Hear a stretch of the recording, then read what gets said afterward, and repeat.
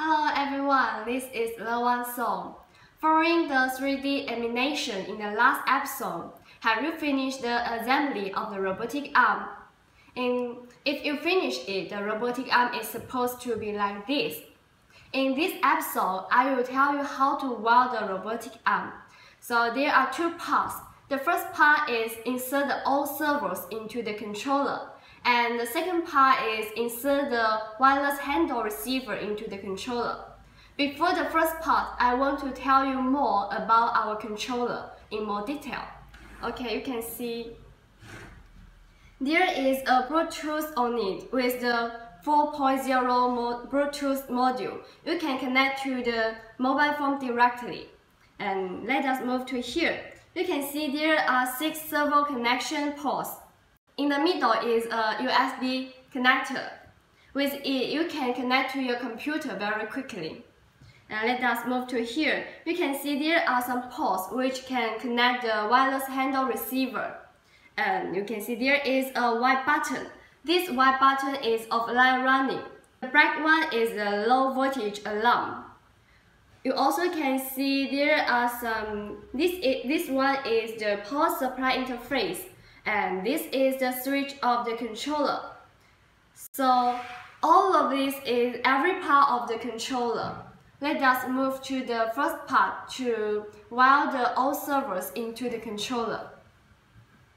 Let us have a look. The first servo has been assembled in the cloth, and this is number 1, number 2, number 3, number 4, 5, and the last one is under the base.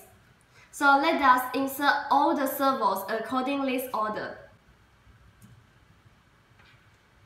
Let us take the first line to insert into the controller. You can see there are some figures here. Every side has 3 figures.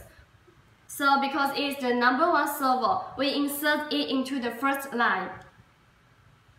Please take more attention. You can see the white line is the signal 1 and the red line is the positive. The black line is negative. Let us move to the second servo.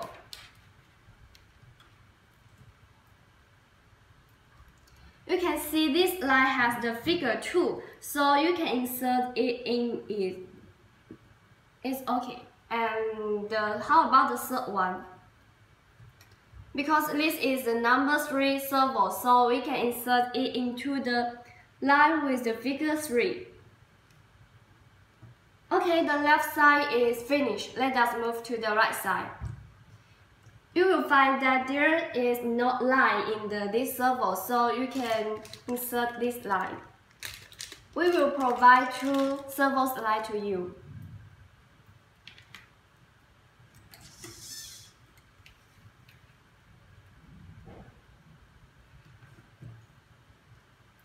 Then use this line to insert into this line with the figure 4.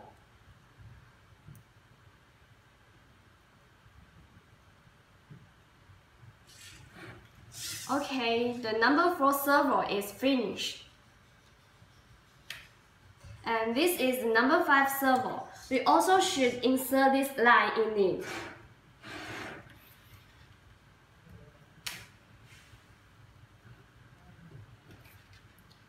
And then put this line into the line with the figure number 5. Okay, you will find the last servo is here under the base.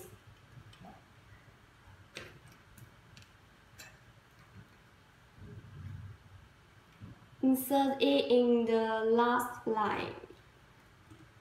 So we have finished. We have inserted all the servos into the controller.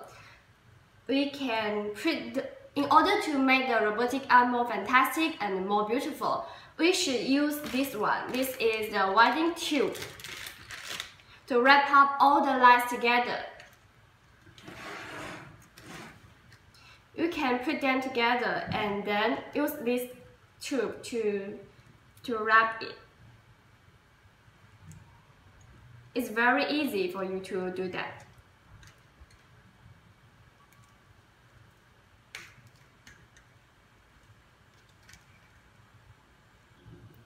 Okay, we have wrapped all the lines together like this.